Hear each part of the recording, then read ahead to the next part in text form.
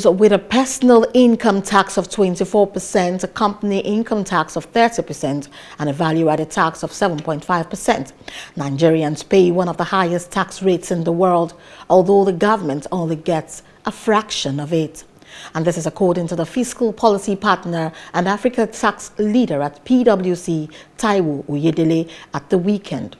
According to him, Nigerians pay 3 different taxes, making them one of the highest taxpayers in the world.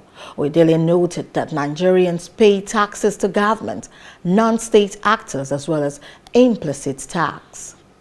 Hello, hope you enjoyed the news. Please do subscribe to our YouTube channel and don't forget to hit the notification button so you get notified about fresh news updates.